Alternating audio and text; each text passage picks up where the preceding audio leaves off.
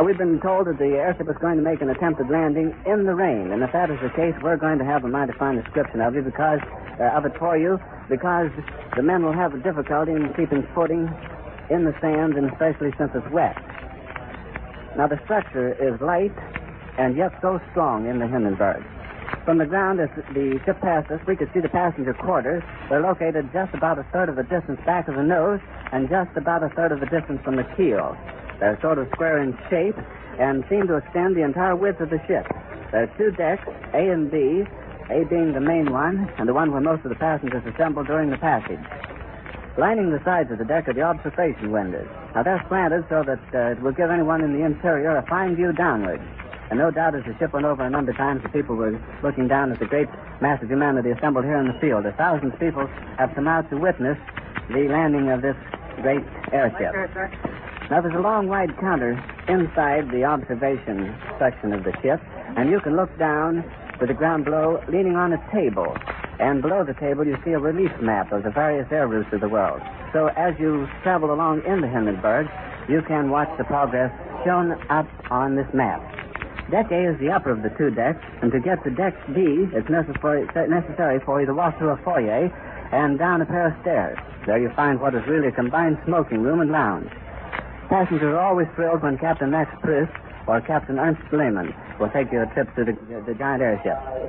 So it's many sections, up and down along the aluminum alloy girders, over the catwalks which lead from one area to another, and then you see a maze of bright metal girders everywhere. And after a walk through the ship, you're ready to rest, for you've covered a great amount of space, and you realize that you have traveled a great distance. Now they're coming in to make a landing of the Zeppelin. I'm going to step out here and cover it from the outside. So, as I move out, we'll just stand by a second.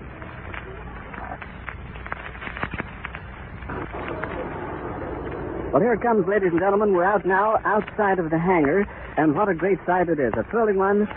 It's a marvelous sight. It's coming down out of the sky, pointed directly towards us and toward the mooring mast.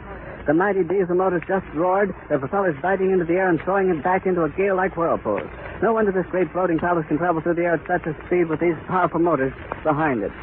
The sun is striking the windows of the observation deck on the eastward side and sparkling like glittering jewels on a background of black velvet. And every now and then the propellers are caught in the rays of the sun, and their highly polished surfaces reflect circles of gold. Now, a field that we thought active when we first arrived has turned into a moving mass of cooperative action. The landing crews will rush to the posts and spots, and orders are being passed along, and last-minute preparations are being completed for the moment we have waited for so long. The ship is riding majestically toward us like some great feather, riding as though it was mighty proud of the place it's playing in the world's aviation. The ship is no doubt bustling with activity, as we can see. Orders are shouted to the crew. The passengers probably lining the windows, looking down at the field ahead of them, getting their glimpse of the mooring mast. And these giant flagships standing here, the American airline flagships, waiting direction to all points in the United States when they get the ship moored. There are a number of important personages on board, and no doubt the new commander, Captain Max Priss, is thrilled, too, for this is his great moment, the first time he's commanded the Hindenburg, for in previous flights he acted as a chief officer under Captain Lehmann. It's practically standing still now. They've dropped ropes out of the nose of the ship, and has been taken a hold of down on the field by a number of men. It's starting to rain again. The rain had scratched up a little bit. The back motors of the ship are just holding it just enough to keep it from... It burst into flame. It burst into flame, and it's falling. It's crashing. Watch it. Watch it. Watch it. Out of the way. Get out of the way. Get it started. Get it started. It's crashing. It's crashing terrible. Oh, my. Get out of the way, please. It's burning, bursting into flames, and it's falling on the mooring mast and all the folks between it. This is terrible. This is one of the worst catastrophes in the world. Oh, it's this place is 400 or 500 feet into the sky. It's a terrific crash, ladies and gentlemen. The smoke and the flames now, and the frame is crashing to the ground, not quite to the mooring mast.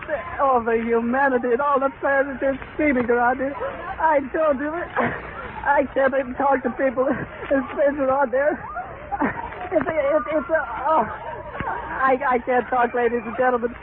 Honest, it's just laying there, a massive smoking wreckage. And everybody can't hardly breathe and talk and screaming. Lady, I'm sorry. Honestly, I can hardly breathe. I'm going to step inside where I cannot see it. Tony, that's terrible. Listen, folks, I'm going to have to stop for a minute because I've lost my voice. This is the worst thing I've ever witnessed. Ladies and gentlemen, I'm back again. I've sort of recovered from the terrific explosion and the terrific crash that occurred just as it was being pulled down to the mooring mast. They're still smoking and flaming and crackling and banging down there. And I don't know how many of the ground crew were under it when it fell. There's not a possible chance for anyone to be saved. The relatives of the people who were waiting here, ready to welcome their loved ones that came off this great ship, are broken up. They're carrying them in to give them first aid and to restore them. Some of them have fainted. And the people are rushing down to the burning ship. The fire trucks have all gone down to see if they can extinguish any of the blaze whatsoever. But the terrible amount of hydrogen gas in it just caused the tail surface broke into flame first. Then there was a terrific explosion, and that followed by the burning of the nose and the crashing nose into the ground, and everybody carrying back at breakneck speed to get out from underneath it, because it was over the people at the time it burst into flames. Now, whether it fell on the people who were witnessing it, we do not know. But as it exploded, they rushed back. And now it's smoking a terrific black smoke floating up into the sky. The flames are still leaping maybe 30, 40 feet from the ground, the entire 811 feet length of it. They're frantically calling for ambulances and things. The wires are being humming with activity. And I've lost my breath several times during this exciting moment here. Will you pardon me just a moment? I'm not going to stop talking. I'm just going to swallow several times until I can keep on.